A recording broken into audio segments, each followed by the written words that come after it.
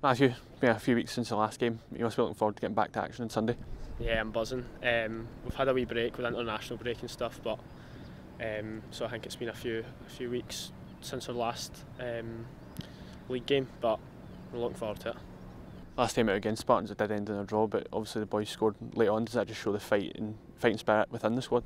Yeah, it was a tough game. We knew it was going to be a tough game, but we kept going. I think it was a really late goal, so we kept going. Even after the equaliser, we were looking for the winner, so it just shows the team spirit. Boys have obviously had great success against Sunday's opponents. You know, why do you think that is, and do you think that gives you confidence going into this game? Yeah, we've obviously played them twice, and we've won twice this season, so hopefully we can just carry that on and get three wins out of 3. You mentioned the final few games of the season. How much are the boys looking forward to trying to end the season on a high?